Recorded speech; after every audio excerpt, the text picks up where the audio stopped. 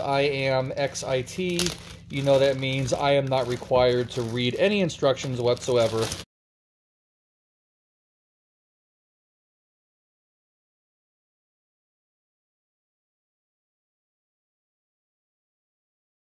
Alright, let's get a little more Christmas in the opening of this video. It is the holiday season.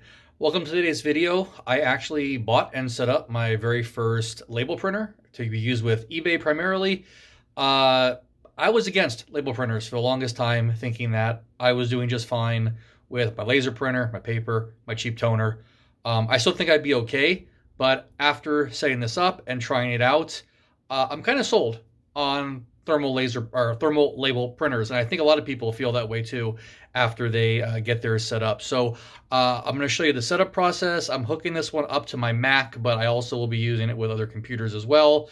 And I do screw up in today's video, and I will show you what I think will be a very common mistake that people will make when they're setting this up with eBay and how simple it is to fix. So let me go ahead and roll film. So generally, if I were to print out my label, this is an actual label I printed a second copy of, just crossed out the buyer's information. I would take a sheet of paper, print out on my regular laser printer. I'm sure a lot of you who do the same thing are familiar with this. I'll cut it in half because I will use that second sheet.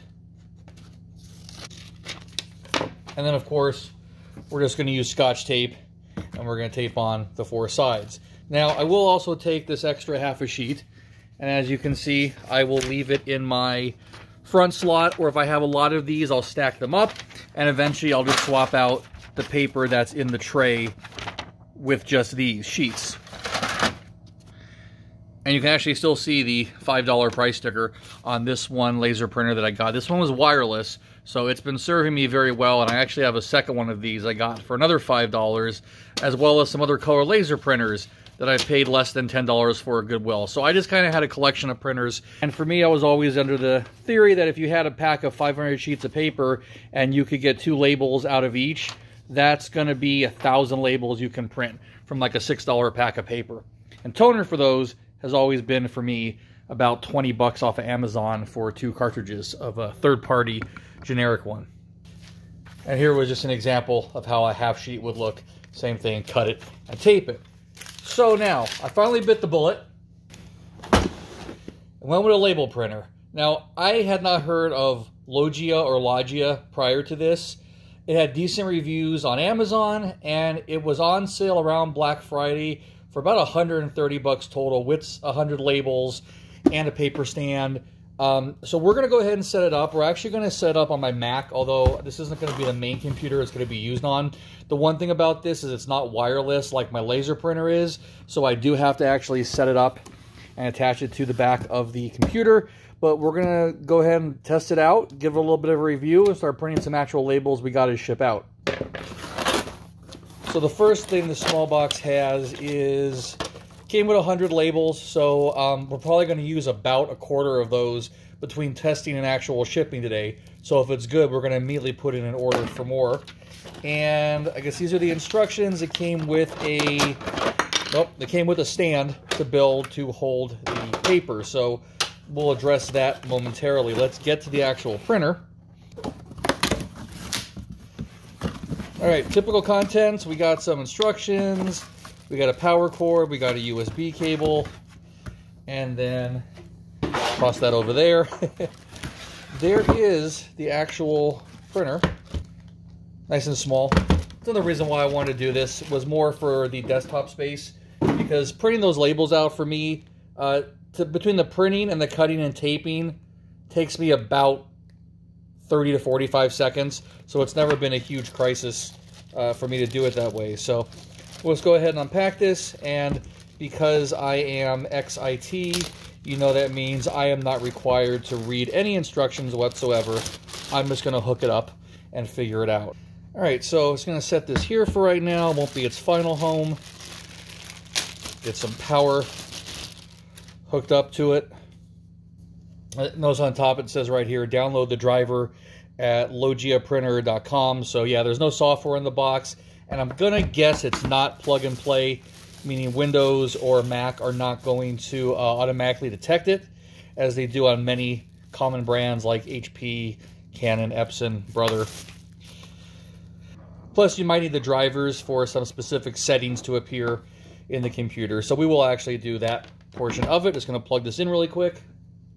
Maybe you're like me and you're never really sold on needing a laser printer, maybe, or a label printer. Maybe it's going to change your life. We'll see. Just got to put the USB in and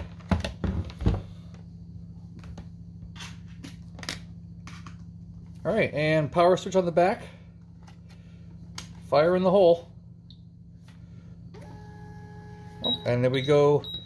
I guess this is the self-test information that was already in there. What do we got? So, software version interface USB. Kind of want to give you the model number. I'll have to get, it's beeping. That could mean something.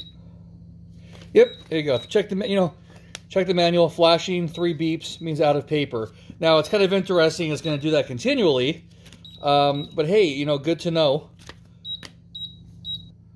All right, so let's go ahead and get the driver for this and properly install it. Here's a big IT tip. If you type something in the proper way, it makes it easier to access the website. All right, going to click Manuals and Download here. And drivers for Mac OS, although we'll need both eventually because I use every single kind of computer there is. Chromebooks, Mac, MacBooks, Windows PC, Linux. All right, nobody look at the secret password.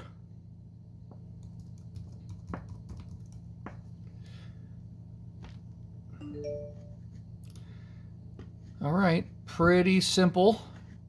Out of curiosity, let's see if it shows up on our list of printers.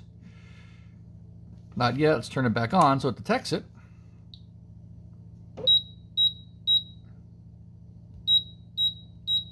Nope, there we go. So there we go. It's all set up. That's basically all it took to get it connected to the computer.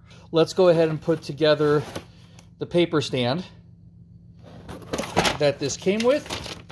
Definitely like IKEA level directions here. I'm gonna go ahead and build this really quick. 2 very boring minutes later. Okay, and for the most part, that's it.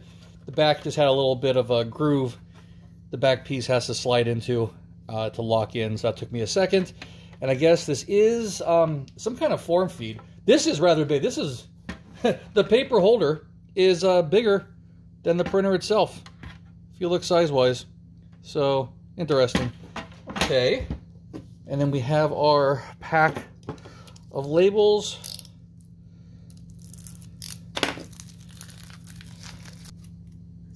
And looks like they are form feed. So, what is the proper way?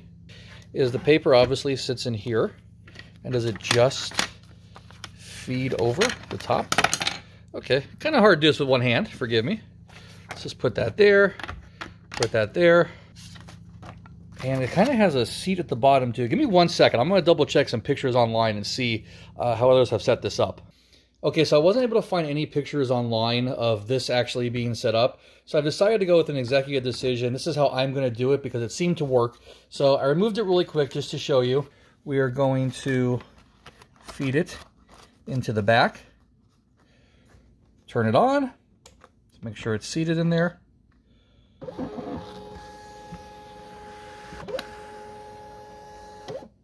Okay, paper is lined up. Looks like it's actually ready for a print.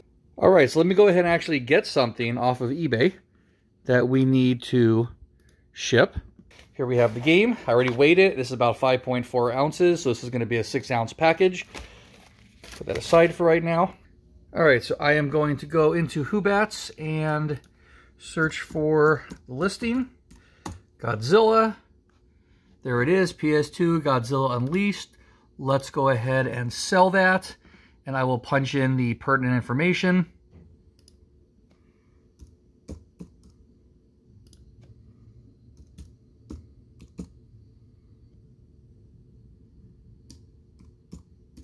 All right, now we'll go ahead and get our actual shipping cost to print the label.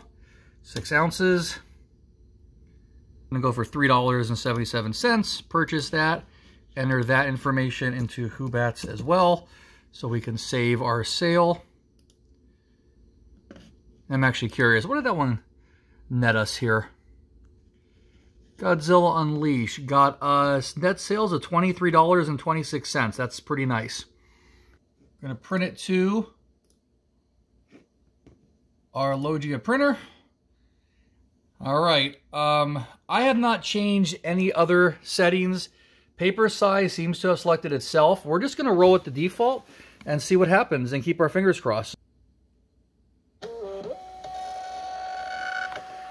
Okay, and as we can tell, the first thing we have to do is go ahead and change the direction of the labels because it's trying to print the long way. All right, so off camera, I took about 10 minutes to look this up, and actually this is why I like doing things as realistic as possible. I screwed up on something. There was actually a setting in eBay that you need to change the label size at the time of printing the label. So I now have this label locked in at an 8.5 by 11 size printing page. So I'm going to go ahead and print that label on my old printer, get that one packaged up, grab a different game, and we're going to go ahead and do it again. Now I believe I understand the correct way to do this. All right, so we're going to go with this game that's sold, the Call of Duty for the PlayStation Vita. It's got another small package, so we'll grab another small envelope. This definitely weighs less than 4 ounces, so that's what this is going to be. And this is where I made the mistake. We're looking at the shipping for the PlayStation game. Let me just move the customer's address away.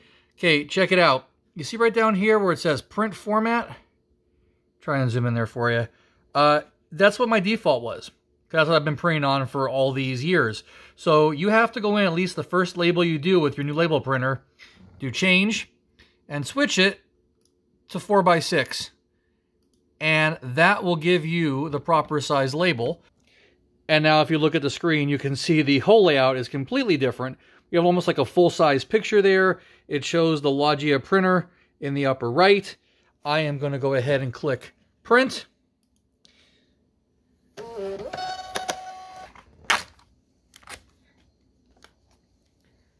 And there we go. One completely proper size label. And of course, by doing it with this, as opposed to having to cut it and tape everything, all I have to do is just peel off the backing. And again, keeping customer's address blocked. Want to be professional for everybody involved. I mean, it doesn't save me a lot of time in my mind, but you know what? It's ease of just peeling it off. No cutting, no tape, less steps I have to do. I guess, for lack of a better phrase, this makes it more pleasurable to print out labels. So that's definitely something I like about this. All right, so let me sit here for a sec and give you my final review of this guy. I definitely like it. To me, it's a luxury right now, but it's nice to have it, as I do plan on bringing on at least one employee into the business next year. It makes it easier for them. They'll be doing a lot of the shipping, I hope, and that way I don't got to worry about bad tape jobs, cutting things up. Just one less step that they or I have to take to get the packages out the door. I like the size. This is what it is, I guess. It's nice that they give you a tray. It's rather large. Definitely when I have more than just 100 labels in there, that would be safer, because knowing me being a klutz, I'll just knock it off and all that paper will go everywhere. One thing I did notice too, it does look like from my work on, my testing on feeding this, if you were to actually have a single sheet, you could feed it into the back yourself. So if you have extra labels that form feed for some reason and get torn off, they don't get wasted, which is nice. And obviously it's fast and quiet. I'll put a link down below. I don't have an affiliate set up with Amazon or anything. I did look prior to this video. It's back to going for $199 today. I think the current bundle they have for that includes some labels and actually I think a scale. I'm recording this on December 6th, so when you look at it, it could be completely different, but I think it's good. I actually like it. So far, no issues. I have a lot of shipping to do from this weekend so far. Actually, not sure when this is coming out in context to my other videos, but I did some work yesterday, busted my tuchus, had about 15 sales overnight and into this morning, all mostly things that I listed just yesterday afternoon. So that'll be the next video coming up. We'll be featuring this guy, I'm sure, printing in there. So thanks for watching, guys. Any questions on this printer or shipping in general, Feel free to leave me a comment below if you enjoy the video. You know the routine. Please subscribe to be notified when new stuff comes out, and give this video a thumbs up. So I talk to you next time, guys. We're getting closer to Christmas. Keep those sales going. Keep that holiday cheer up, whatever holiday that might just be, even if you're just celebrating the fact that it's another day. Stay tuned, stay positive, keep hustling, stay safe, and I'll talk to you soon.